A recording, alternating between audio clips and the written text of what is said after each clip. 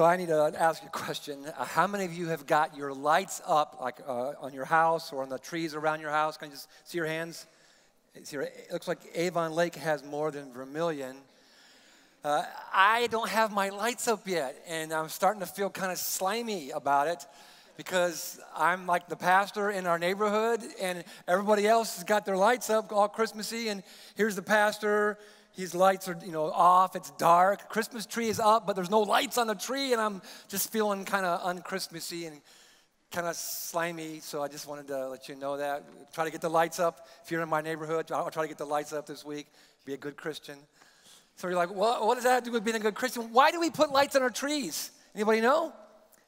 To celebrate Jesus. Oh, that's right. Christmas is about Jesus. Jesus as the light of the world. That's where the whole light thing came from. I know Walmart sells a lot of lights, but they didn't come up with the whole light thing. We started putting lights on our trees, on our houses, on bushes, centuries and centuries and centuries ago to celebrate Jesus as the light of the world. And Christmas is that time when we celebrate Him coming. You ready to take some notes? Already, bam. Christmas is the story. Here's what Christmas is all about. Christmas is the story of God's light and love penetrating the darkness of our world, of our darkness. And this whole idea comes from John chapter 8, which we've been in last week and be for the rest of the Christmas series, where Jesus stands up and says to the people, he's in the temple, and he says, I am the light of the world. And if you were here last week, we said that he said this when there was all these massive pillars of light, these massive candelabras in the temple, shining light for this holiday festival. And in the midst of that, Jesus says, I am the light of the world, not just of the temple, not just of Jerusalem, not just of Israel. I am the light of the world. Whoever follows me, that's a key phrase. Whoever follows me will never walk in darkness, but will have the light of life. That's a powerful phrase. Will never walk in darkness. See, we like to celebrate that I am the light of the world, but we forget about this, whoever follows, and we end up walking in darkness, and we're like, how did this happen? I thought Jesus was the light of the world. I've invited Christ in my life. I'm a Christian. I go to church. How come there's darkness in my life? And remember last week we talked about what the darkness was? We said, I don't want to preach the whole sermon, but we said that darkness is when we are feeling despair and fear, when it begins to rise up in our heart and darkness envelops us. And that fear and that despair begins to take over our lives, and we end up making really bad decisions.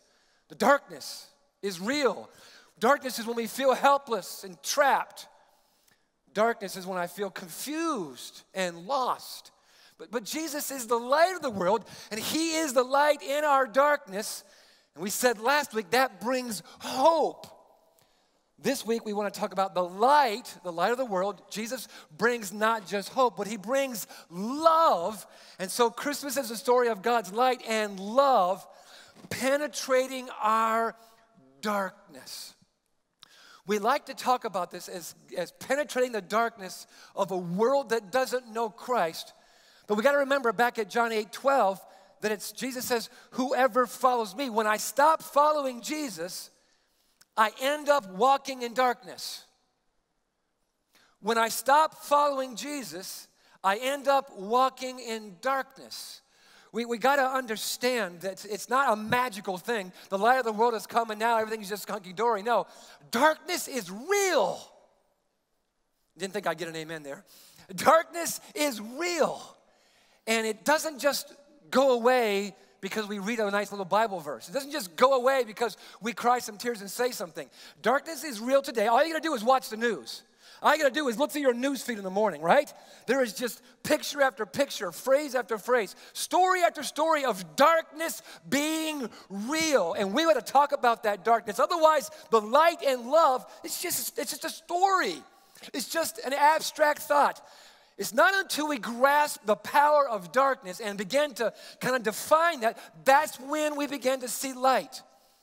Light shines the brightest and is the clearest in darkness. So so what's the darkness the Bible talks about? What's the darkness that we talk about at Christmas time, at Advent? Advent means coming, the coming of the light of the world to bring hope and love. What is this light doing in the darkness?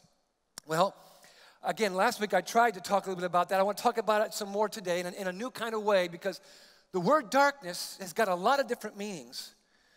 And the way I wanted to talk about darkness today is to go all the way back to the beginning. I mean the beginning. I mean creation. So I want to go all the way back to there. When God created humanity, He made us in love, and He made us to run on love. I bet you've never heard that phrase before. We were created by a loving God to be loved, to run on love, to be filled with love, to give love. All of our relationships are places where love is supposed to flow. And so God creates people to be in a love relationship with Him. So we love God and we love people. And this is the way God intended life to be. This is the way relationships are supposed to work. You're supposed to love your wife. You're supposed to love your husband. You're supposed to love the people in your relationship with. This is what God intended. He created us in love. For love, to be loved, to give love. It's all about love. But we haven't loved well. And we haven't been loved well. Again, let's go back to the beginning. Not long after God created Adam and Eve, you began to see love being spoiled. Love between Adam and God, between Eve and God, and then enmity between sons and brothers. And you begin to see that bad decisions, unloving decisions, when we fail to love each other well, it introduces a darkness. It produces a darkness. It intensifies a darkness. It matters how we love each other, and when we don't love well, darkness sneaks into our relationships. This is the story of humanity. God made us to love, to run on love, but we don't love well. And so here we are, all of us sitting here, or if you're listening on the internet, we have all been poorly loved, and we've all loved poorly. We've all been loved in ways that hurt us, that damaged us, and there's no way, we haven't developed an ability yet to begin to see the extent in a human heart of when we have been loved poorly in a way that hurts us, that wounds us, that damages us. And I'm not talking psychology now. I'm talking about relationships. I'm talking about just the way things work.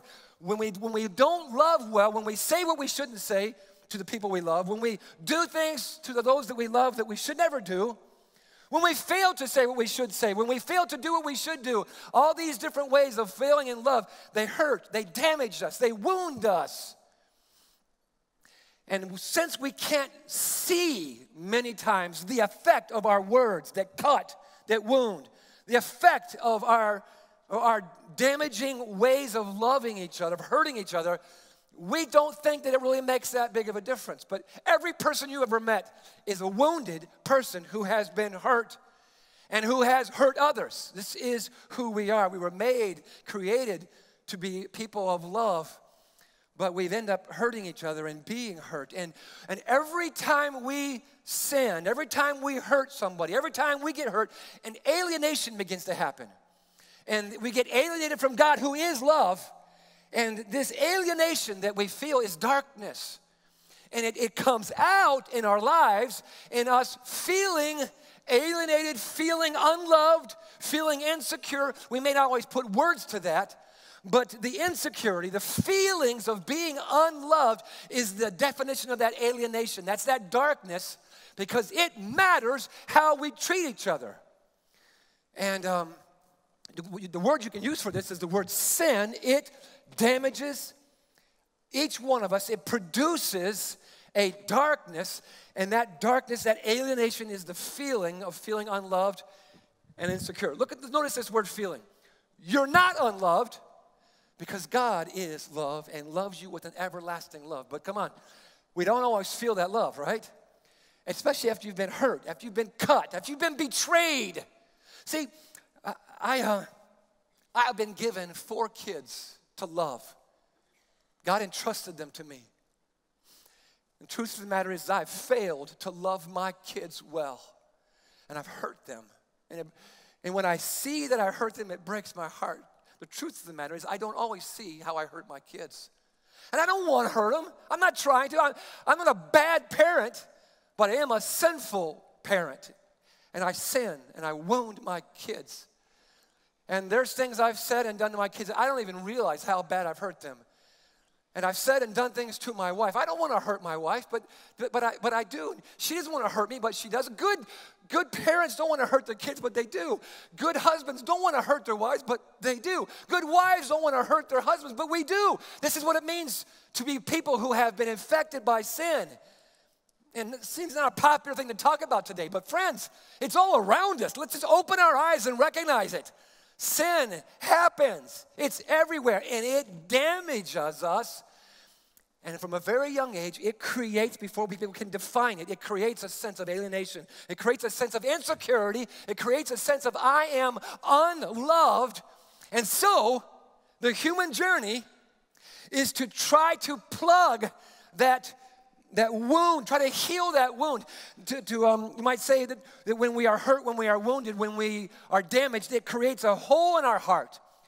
It cuts us at the deepest places that we are, and we begin to leak. We begin to hemorrhage, and this hole in our heart is real. It's a love deficit, because we were made to run on love. It's a very real deficit, and so we don't have the words, but we go to try to fill that love. This is what all humans are doing. We're trying to fill that hole with stuff, with different relationships, with making money, with buying things. I don't know what we're trying to do consciously, but subconsciously we're like, I got to do something about this gnawing emptiness that just won't go away. This darkness, this alienation. I don't feel like I'm happy. I don't feel like I'm peaceful. Something's not right. Instead of thinking about it, instead of talking to God about it, we just try to stuff ourselves with more stuff, more money, more experiences, more relationships, more things to try to fill that void. And unfortunately, the darkness is intensified. The darkness is intensified as we try to fill that hole in our hearts, that love deficit, with all these self-centered ways. We know that love's important. So some of us turn love into a God. We know we need to be loved. We know that love fills us, that helps us, and so if love feels good, and so we make love the pursuit of our life, and we begin to pursue this love deficit in self-centered ways, but we don't realize that they're self-centered. They're just the ways that we're trying to fill that void. But the Bible says in Proverbs 14:12, there's a way of filling that heart. There's a way of trying to satisfy my life. There's a way that seems right. I mean, I need to be loved. I need love. I need more. I need to fill. It seems right. But in the end, that way is a way that leads to this death, this darkness. Again, this is humanity. This is what all of us do. This is the story of what it means to be a person who lives in a sinful world. Sin infects us. Sin darkens our mind. It darkens our understanding. It darkens our judgment. We make bad decisions when darkness rules in our heart. What we need is God's love to fill us. What we need is God's love to heal us. What we need is God's love to save us. And I've just given you the history of humanity right there. 4 little subpoints under point 1. We were made, let me just review real quick. We were created for love, but sin produced a darkness. We begin to act out of that darkness, try to fill that love deficit, but it's all in vain. It's not working. It won't satisfy. There's a God-shaped hole, a God-shaped void in every human being that can only be filled by God. But even though I hate quoting country music, we We're looking for love in all the wrong places. That's as close as I'm ever going to get to quoting a country song. I can't even believe I'm about to say this. It's true. That's country music. That's a true line. We look for love in all the wrong places. And Christmas reminds us, or should, that God who is light and God who is love. I love that John, the guy that wrote the Gospel of John, is the same guy that wrote the letters at the end of the Bible, John 1, 2, and 3, 1 John, 2 John, 3 John. He wrote these powerful, profound words. God is light. And then later, simply, God is love. And Christmas reminds us, and it's a story of God's light and love penetrating our darkness. If we can grasp the story of Christmas and take it out of just, the storytelling, storybook, nostalgic sentimentalism and begin to press into the story of Christmas, we begin to realize what a plan God has. And when he created us for love, he knew that darkness would come. He knew he would try to fill that hole and shut out the darkness with all different kinds of things. And we would start making love, the pursuit of love, our God, but never realize that really it's not love is God. It's God is love. God is love. And that's what we need. That's who we need. Christmas reminds us God is love, and he came with his light and his love to penetrate our darkness, to shatter the darkness. And if we'll follow Jesus, back to John 8:12, if we'll follow him, we don't have to walk in darkness. We can have the light of life. But when I use language like God is light, God is love, it's kind of abstract. I said this last week. It's abstract. So God knew that. And God had a plan to try to make that love more real. Maybe you've heard the story. I think I've told this before. I don't even know if this story's true because I've heard it for so many years, but let me tell it. It's the story of a little boy who is scared one night and runs into the bedroom with his mom and dad, says, "Hey, can I sleep with you? I'm scared." The mom and dad are like, "No, you need to go back to your own bed." "No, but I'm scared." "It's all right. God will be with you." Kid goes back. That sounds like good theology, he thinks to himself. He climbs back in bed. And the fear starts creeping in again. He's like, So he runs back into the bedroom with mom and dad. Like, "No, I don't. I'm afraid. Can I sleep with you?" "No, honey. You need to go back to your bed." This goes on and on and on. And they keep saying, "God's with you." Finally, the kid comes back in, and his theology gets even better. And he says, "I need a God with skin on." That's good. I need a God I can feel, because I don't feel him in my own room. He's not there. I need a God who I can touch, who's tangible, who's there. Watch this. Christmas tangibilifies. We won't find that in the dictionary, but it's a great word. I think I introduced this word a couple years ago, and I love it so much. So make sure you spell it right. God's love is tangibilified in Jesus coming as the light of the world. He makes God's love with skin on, because it's not like God didn't love before Jesus came into the world. He is love. It's just that it was an abstract love. It was a love that we couldn't get our hands around. And so Jesus came to demonstrate God's love. So John says in 1 John 4:16 and also in 4:8, God is love. In fact, turn with me to 1 John, because I want to show you something toward the end of your Bibles. If you've gone to the book of Concordance, you've gone too far. 1 John 4, and I will put this on the screen for you. 1 John 4 says that God, verse 8, God is love. I just quoted that. God is love. Then he says, verse 9, this is how God showed his love among us. He sent his one and only Son into the world. John 3:16, God so loved the world that he sent his only Son. So when John says that God is love, he's saying that God's a picture of love, the source of love, the standard by which love is measured. God is love, but this whole idea of God showing us, God showed his love, is what the tangibilification, that's such a great word. The tangibilification of his love is that God showed his love by sending his one and only Son, that's Jesus, into the world of people with skin on. God incarnated, which is exactly what that means. God incarnate is God in flesh, incarnate, in flesh. God becomes flesh. This is the story of Christmas, to show us what love looks like, to demonstrate what love looks like. And so John says it again. This is love. Not that we loved God. Our love is not the measurement of love, but that he loved us, and it says it again, and sent his son as the atoning sacrifice for our sins. If you've ever wondered, is God's love real? Because you have or you will. I don't feel God's love. Darkness seems to be encroaching. Remember the cross. Remember that God showed his love. He didn't just write it in the sky. He didn't just say it. He demonstrated it. He showed us his love in sending Christ. This is the story of Christmas. Christmas is God's love embodied.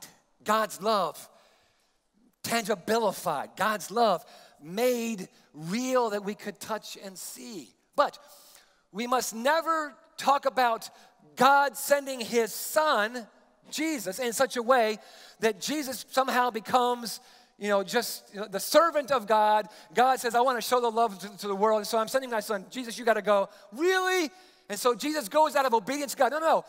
Jesus doesn't come to earth just out of obedience. He comes because he loves, and so Christmas also displays Christ's love. It displays God's love, yes. It tangibilifies God's love, but it puts on display the fact that Christ also, Jesus Christ, who existed from eternity past as the second person of the Trinity, God the Father, God the Son, God the Holy Spirit, God the Son has always existed for all eternity. He left heaven. Remember this. Jesus left heaven and came to earth. Why? Because of love. So it's not just God the Father who loves, it's Jesus the Son who displays. Christmas is Jesus' love on display. He comes to earth to display love. He lives a life of love. This is why we study the life of Jesus. What does love look like? Watch Jesus. When we talk about what does it mean to love God and love people and live surrendered, we ask the question, what does love look like? We look at the life of Jesus, how he treated people, how he spoke to people, how he forgave people. And this is what we've been talking about in the series we just finished called Jesus Cares. Jesus demonstrates what love looks like. It's not that on this page we have Jesus loving, or on this page it's, Jesus is just being, something else. No, every word he says is a word of love. Even when that word hurts, every act Jesus does is an act of love, even when people don't understand that. Because Jesus is incarnating God's love. Everything God does is love, even though we don't always feel it as love, right? Come on. You have all had experiences, maybe this past week, where God did something, or God let something happen, or you felt something and you went, what? Where's God? I don't feel his love. This doesn't feel like a loving God. But everything God does is love. And everything God allows, he will redeem by his love. Make sure you get this straight. Not everything that happens in the world is something God did, but everything that happens in the world that is painful, that is sinful, God will redeem it. Romans 8:28, people misquote it all the time. All things work for good for those who love God. No, it's all things work together. Not all things are good, but all things work together for good. Don't misquote it and turn something that's evil into good. Don't misquote it and say, well, everything that's happening is good. No. There's a lot of things that are happening that are darkness, that are sinful, that are painful. But our God redeems that. He works all things together and brings good out of it. God redeems what he allows. You should write that down. God redeems whatever he allows. The last word is that God redeems all, because God's love is bigger than our sin, than our errors, than our judgment, than our hurts. God's grace is greater than our sin. His love is greater than anything we could do. God's bigger than us. Yeah, it's true. It doesn't always look like it's true, but God will redeem because God is working even in the darkness. That's what was happening on the cross. That darkest place, right? Where even in the middle of the day, it got dark in Jerusalem around the cross. Because God was redeeming this sinful world.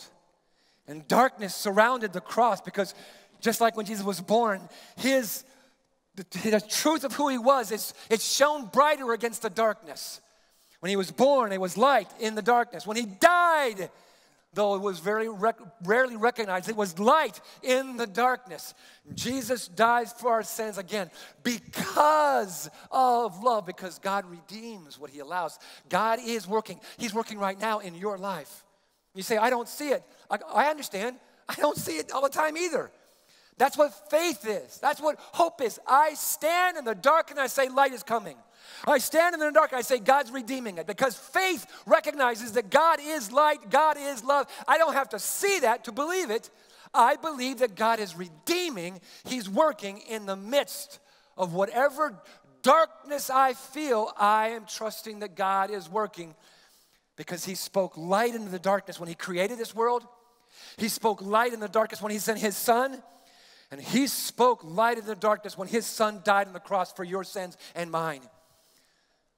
God was in Christ, reconciling the world to himself. Jesus took upon all of our sins because of his love. So he came to earth because of love. He lived a life of love, and he died. Jesus was all about loving, displaying the love of God. This Christmas, the story of Jesus coming, is all about his love. And aren't we grateful for his love? Okay, can I have some more of you say yes? Aren't we grateful for his love? Yes. Amen. And we demonstrate that gratitude by how we respond to God's love. Because I could stop right there, and many Christmas sermons do, but God's plan is not yet fully laid out. It's not yet fully completed. I'm about to say something that's going to startle some of you if you're still awake. It's going to startle some of you. God's plan is not yet made complete with Jesus dying on the cross. And you're like, oh, yeah, I know, because he had to rise from the dead. Okay, still not even finished yet with him dying on the cross and being raised from the dead. Well, that's because he had to be ascended to the Father. Yeah, that was the next step. He had to be ascended to the Father. Well, then you mean it's the coming of the Spirit, right? That's next. But there's more things that's come to complete God's plan. God's plan is a big plan. God's plan includes his love being displayed not only in Christ, but in you. Christmas is one of those times that reveals whether or not we grasp the love of God in Christ. Whether we've taken the Christmas story and just turned it into a nostalgic thing with hot cocoa or and stockings, or whether we've grasped the meaning of Christmas. And whether that love has actually been born anew in our heart, whether our hearts have been changed by the love of God. How do we know if it's been changed? By the way we love one another. The same guy, John, that says that God loved us and demonstrated his love by sending Jesus to die on the cross for us, then says, and brothers, since God has loved us, we ought to love one another. God's love is made complete in us. Whoa. This is scripture. This is inspired by God. If we love one another, God lives in us, and his love is made complete. Somehow, there's an incompleteness. If I'm gonna take this at what it says, there's somehow, I can't believe I'm saying this, but there's somehow an incompleteness to God's love when you and I receive God's love and then keep it to ourselves. Now, that incompleteness is not in God.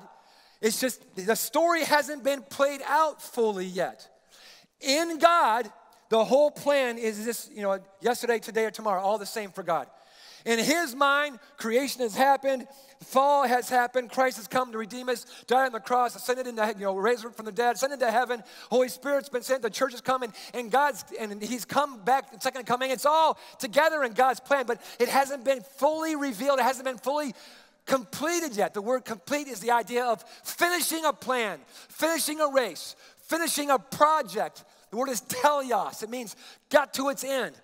In other words, God is saying that my plan, my redemptive plan, that people thought was stymied when sin entered the world, my redemptive plan that was climaxed or highlighted at the cross, my redemptive plan includes you loving the people I've placed in your life. Don't miss this. It's not that you just should love. It's that God's plan is completed in you. His love is made complete in you. Do you grasp? Is that crazy or what? Yeah, let me say it for you. That's crazy.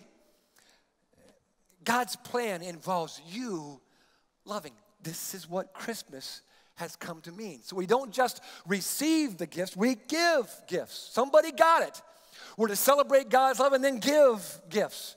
And this is where things got started, but we've gotten off track. We're to love, not just at Christmas time, but at all times. We're to love one another, the people in our life. And when we do that, God's love is made complete. When we love like Christ. See, this whole idea of becoming like Christ is not just something I made up. It's in the Bible. It's not just a logo or a slogan for Church the Open Door, leading people in the adventure of becoming like Christ, loving like Christ. It's a part of God's plan.